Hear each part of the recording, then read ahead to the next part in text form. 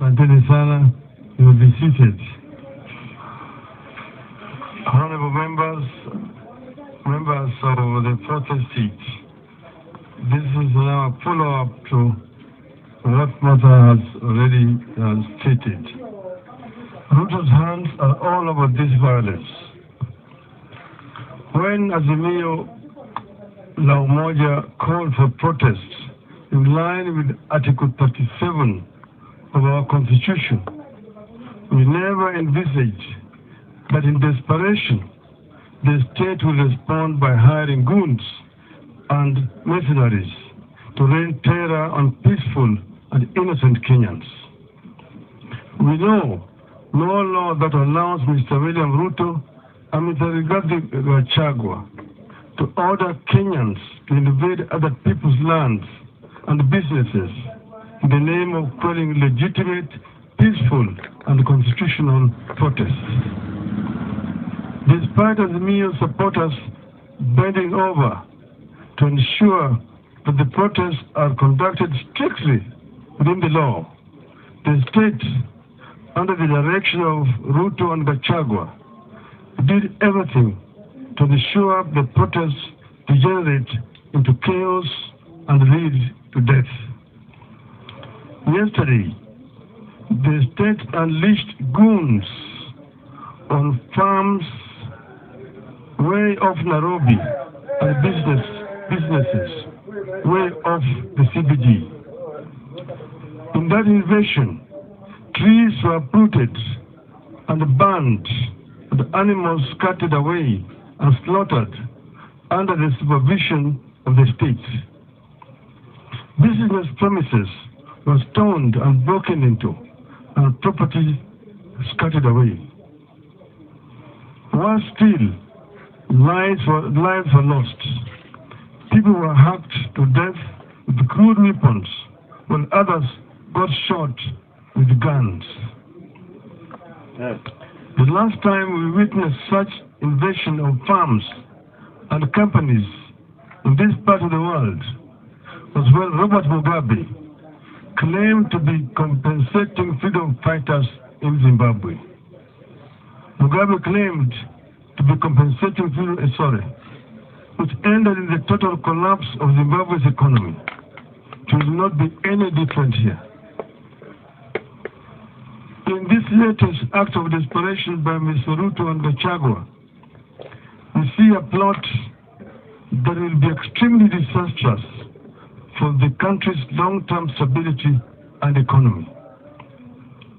We see the little hope for Kenya's large-scale farming. We are tearing the heart out of our commercial agriculture. We see little hope for new investments in our economy or expansion of existing ones. We are looking at the beginning of the end of the economy of this country. It is clear that the country is being run by people suffering acute split personality disorders. The country is in the hands of men who are goons at heart, but pretending to be leaders and statesmen. How does Ruto go to Germany and talk about attracting German foreign investment to Kenya, knowing very well that back at home he has put in place machinery for vicious attack on local investments? In the age of climate change, how does Ruto sanction the setting of trees on fire and still hope to convince us that it's committed to mitigating climate change and ensuring green growth? Why would foreign leaders and businesses entertain such a conflicted personality?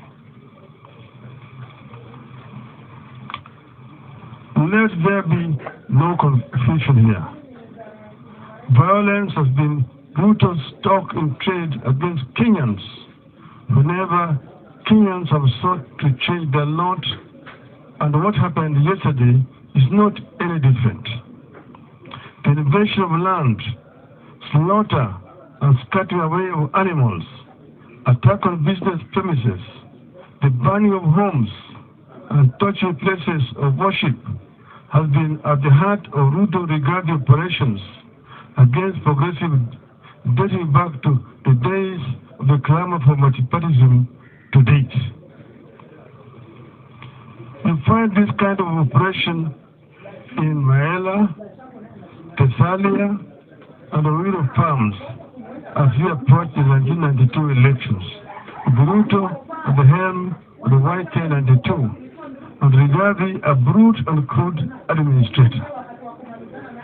We find it in the Olosopokia and Ologurene in that same period. We find it in the Likoni at the coast in the run-up to 1997 elections. We find it in the Kiambaa, in the Rift Valley, in the 2007-2008 violence. We find it in the Aden Muteshi's land, in the North Rift, in the same period. Violence, mayhem, invasion of farms, trashing of homes, and burning of houses of worship are synonymous with Mr. Ruto. Yesterday, this Ruto regard operation will surface in Northlands, in Kisumu, Kibra, Mathare, and industrial area, among other places. This attack of journalists, local and foreign, has been a signature Ruto operation all its entire life in politics. Those who were there then will recall how in 1995, party goons and police beat up the late Dr. Richard Leakey and journalists, including Louis Tambridge of the Daily Telegraph, whose crime was to ask policemen why they were doing nothing when Dr. Leakey was being attacked. Let's make no mistake. Nobody must pretend to be safe. Anyone with any property, any part of the country, has every reason to fear.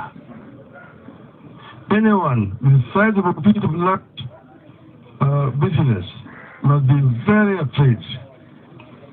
We have every reason to believe that other properties will be invaded in the coming days. William Ruto himself owned vast tracts of land across the country, from Narok, Kajiado, Nairobi, and the coast. Much of that land was illegally acquired. Does his order for invasion of other people's lands amount for the invasion of his own? Time will tell. As we warned during the campaigns, Ruto has brought the class war here. He's keen to have a religious war here. This is how it starts. Once it starts, there's no end until citizens turn on one another. All along, we saw it coming. When we launched Azimio la Umoja in the city of Nakuru in August of 2021, we warned against pitting people against each other. We warned against the seeds of a class war that were being planted, pitting the poor against the rich, the young against the old, one faith against the other, tribe against tribe. We warned that the country needed to embrace a tradition of making compromises for the sake of the nation. We warned that leaders need to unclench their fists and shaking hands for the sake of the nation, and we call for the cleansing of the land of the spirit of anger and bitterness, the spirit of revenge and entitlement, and to continue on a path that reconciles, unites, calms, and stabilizes the nation. Above all, we want that mere words and catchy slogans alone would not work. We told our people to study history and see where it had led those countries that fell victims to the sweet tongues of politicians who were selling snake oil to desperate populations. We also warned them of the theory of Mr. Goebbels during Adolf Hitler's period. An angry and a bitter duo of Ruto and Gathagua, who served the will of the people, have now taken the low road and are summoning the worst demons to drive our nation into a ditch.